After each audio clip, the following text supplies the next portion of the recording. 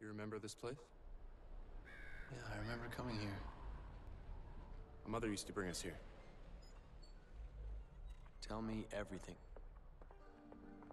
Some things have always been. There have always been angels. There have always been demons. And there have always been at war. 9 millennia ago, one demon rose through the ranks to take power over the dark hordes. The strongest, the cruelest. Mundus. But Mundus did not rise alone. At his right hand was his most trusted lieutenant, his blood brother. Sparta. But Sparta betrayed him. He fell in love with an angel, Eva. The secret union between angel and demon was inconceivable. But it happened. And with it came new life. Twin boys. You and I. A hybrid of the warring angel and demon races. When Mundus learned of Sparta's betrayal, his fury knew no limit. He hunted the lovers down. Eva was murdered by his own hand. And for Sparta, he demanded a more brutal fate. Endless punishment and pain. But even as Eva was destroyed, and Sparta was imprisoned for eternity, each knew that the seed for their revenge had already been sown. Because according to legend, the only beings that can slay a demon king are Nephilim, a hybrid of angel and demon. Those hybrids now exist, you and I.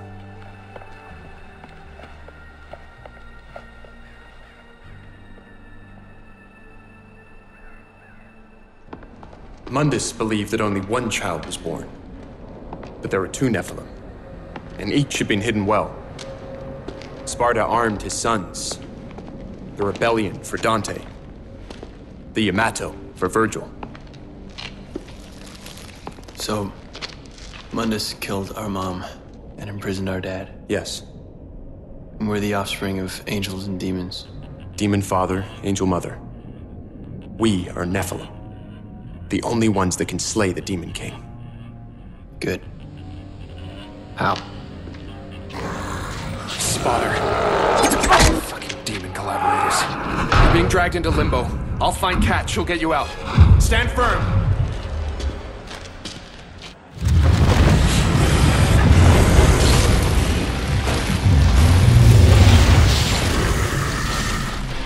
Hey, what's going on, guys? This is Will from TheWillOfGaming, and we are on the 3rd episode, Mission 3, Bloodline.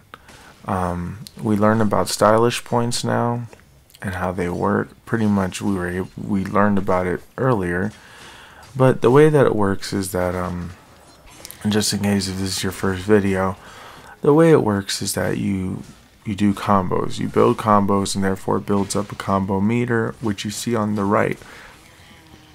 You get points. The higher that those points become, based on you can get up to a D is your lowest, and the highest is a triple S ranking. So you build it up by doing different combos every time. So the more combos you do, the better it is. Okay, now this is every level has a new enemy. So now we have this Ravager, and this enemy is kind of annoying because it will, like, if it hits you with a charge attack, run, because of the fact that it will literally stab you and take a lot of damage off you. So one of the best ways to approach this enemy is also kind of roll behind it, keep it in the air, keep it stunned like crazy, and then you shouldn't have a problem. Alright, the door's open. Dante, the gateway's ready. Come on. So,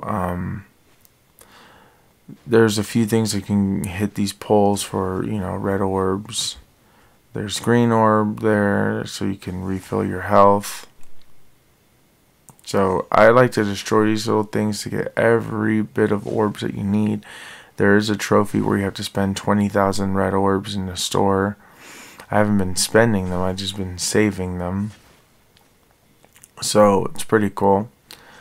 Alright, so you just destroy these if you want.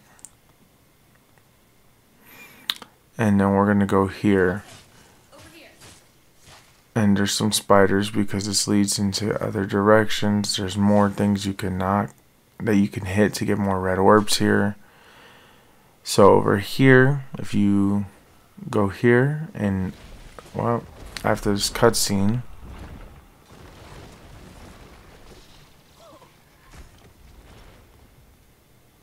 Can you get across? okay, now there's a lost soul right here that you can hit with your sword. Boom, boom, boom. You got one. Yay. So that's the first one in this stage. You go down this hallway, there's a secret key, but there's also some more spiders for more red orbs. There you go. Get yourself your secret key. This is the first one in the level, I think. So let's keep walking down here. There's a divinity statue, which you can choose to upgrade your weapons if you have any upgrades. If not, just skip it and go boom. More red orbs there. Climb up these stairs. And there's a lost soul here. So that's lost soul number 2.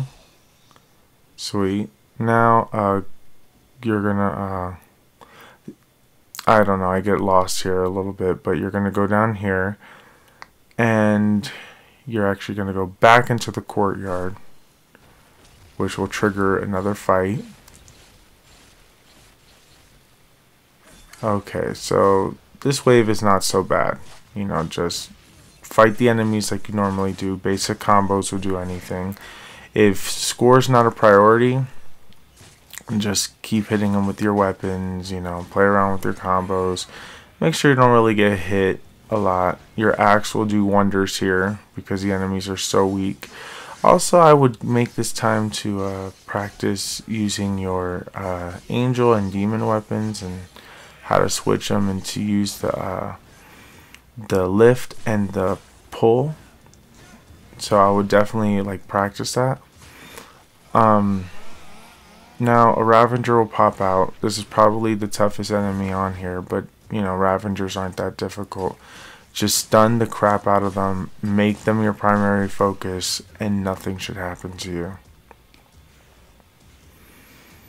Alright, so that door should open, which will create a lift for us to go to. I think I'm just looking around to make sure that there's not anything that I'm missing. There's some green orbs if you want to heal there. Now use your angel lift to get you up there. Now you're going to walk down this hallway, and then there's another Ravager there, so just keep attacking it. Like, remember, stun it. And if you're playing on Nephilim difficulty like I am, there will only be one there. So, yeah, so now the wall should go down. There's only one enemy that you have to defeat. So it's easy peasy, lemon squeezy. Keep going down here. There's more spiders, and there's something here.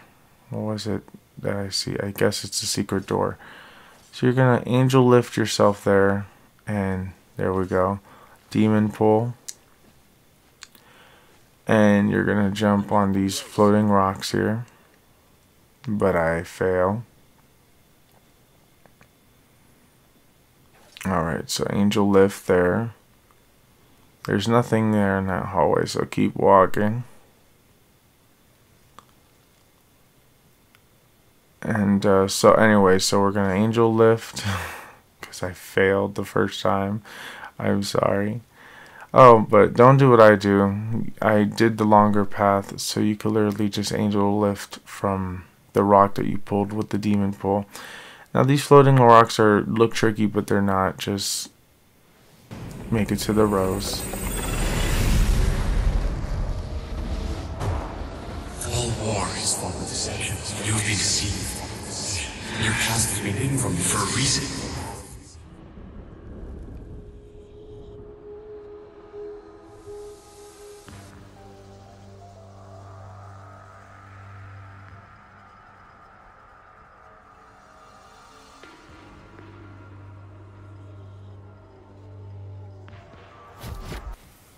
Okay, we just got one of the most useful abilities in the game called the Angel Boost. By hitting L2 and the X button while in the air, you will do something called an Angel Boost, which will let you glide slightly in the air and push you forward. This is great for traversing and escaping enemy attacks really fast. Is great to reaching long distances ahead of you. So the tutorial pretty much shows you what benefits you can use it in and how you can combine it. It's not really a combo maker. I'm not really sure. I mean, I'm pretty sure that you can be creative with it, but which is what I love about this game, is that you could keep being creative with the game as much as you possibly can. Once you get to this area, there's gonna be there's nothing there, I don't think, but there's an angel lift, so keep going. I'm turning the camera to keep looking for stuff. So we're going to use the angel lift to get there, and angel boost. Then you're going to keep... every time I get to these platforms, I can't help myself. I just have to look. I'm a looker. I keep looking. So this one looks difficult. So angel boost, use the demon pull real quick by holding the R2 square button. And then you should be okay.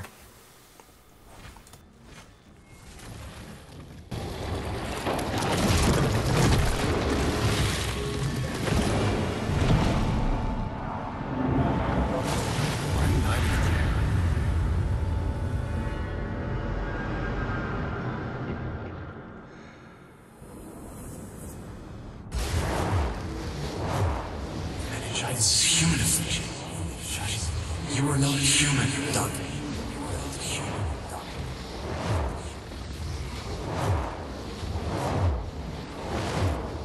You know my name.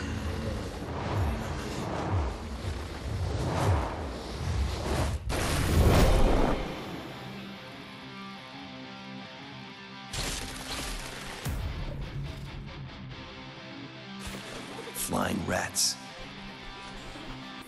Okay, so we see some pathos here, which you can literally practice on how to stay in the air forever. Flying enemies make this game extremely fun.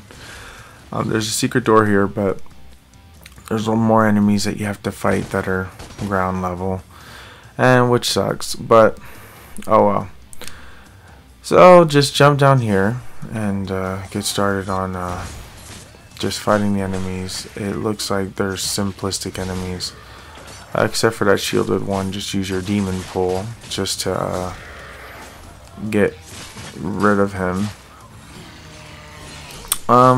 Normally, if there's a big monster in the crowd, normally I save it for last. But you know, hit it first if you know how to control the little guys. So just kind of demon pull it and just let it go crazy. Now some Ravengers are going to come out. Remember, dodge those because they really hurt if they hit you. So just kind of like pull them, attack them, stun the crap out of them. But since there's two, it's going to be a little bit harder to dodge this time around. See, they're like wrecking me right now. It's like one right after the other. You have to be really careful. So kind of focus on one. Don't really focus on both of them. Just one would normally fix it. So that one drops some green orbs. So we got healed a little bit. Just keep kind of just rolling back. Hit a couple times and then just stun the hell out of it and just go for it. And just boom, boom, boom. But if you see it glowing, do not go for the attack. Alright, and this opens a door. This is actually one of the the quickest missions in the game. It's definitely one of the easiest ones to triple S rank. So yeah, this is actually really cool. Okay, sorry about that, a little skip here. So you're gonna still be up there in the platform. You're just gonna jump up here, and then you're gonna kind of use your new ability to get to the secret door, which is the L2X button in the air. Now here's the secret room. Yay! So when you get into there, it's gonna be beautiful, wonderful light. And then there you go. So it says what goes around. So in this mission, you have to focus on. You cannot damage the enemy. Like you can't do anything to them, no matter what you do. So you have to have the enemies. You have to use the enemies to attack the other enemies. So this is what I like to do. to control the enemies, I use the angel weapon and the circle button to lift the enemies up in the air until I see a grenade hit the ground, and then I let them get blown up in it. It's a way to control the enemies. Boom. So we got rid of 2 there, 3.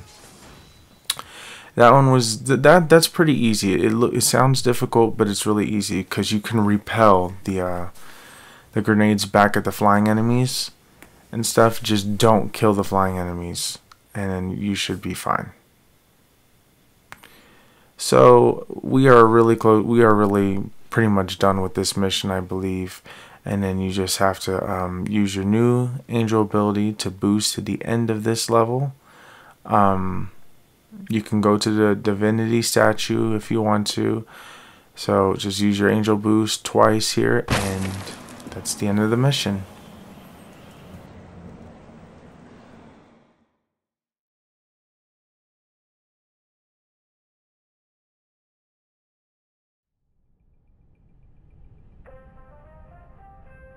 Silver Sachs Tower, the world's most powerful investment bank.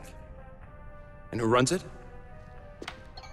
CEO Kyle Ryder, a human vessel, the physical manifestation of Mundus, the Demon King. Through debt, he controls everything. To Mundus, the world is a factory farm for human souls, and he likes to keep his animals monitored and docile. The monitoring is done by the Raptor News Corporation, a global network of CCTV cameras, satellites, and spies. The way he keeps us docile is a little more insidious. What is it? It's in your hand. Planet Earth's most popular soft drink, Virility. The demons have spiked it. It's okay. It has no effect on us, only humans. It's phlebotomy in a can. So what's the plan?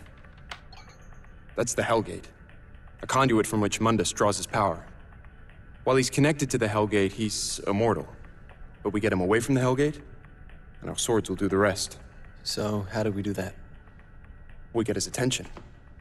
Mundus is petty. He's impulsive. If we hit him where it hurts, let his anger rule him, I believe we can draw him out. Okay, so to kill Mundus, we need to drag him away from the Hellgate.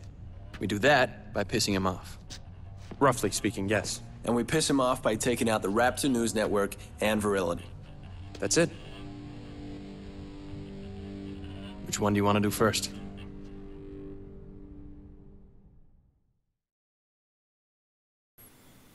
Thank you guys so much for watching this video. My score, of course, is not on par or great, but I'm happy with it. Thank you guys so much for watching. I hope to see you in the next video.